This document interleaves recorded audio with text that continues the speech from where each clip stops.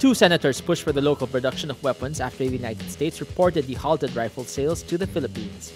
Senator Panfilo Lacson says, quote, "There is now more reason for our Department of National Defense to revive our self-reliance program so we can produce our own weapons, ammunition, and other military hardware."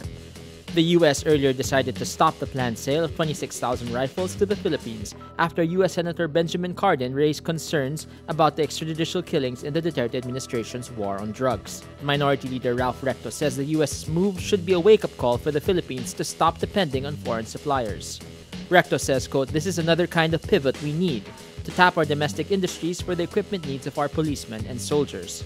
Recto adds the local firearms industry is vibrant enough to produce the country's weapons.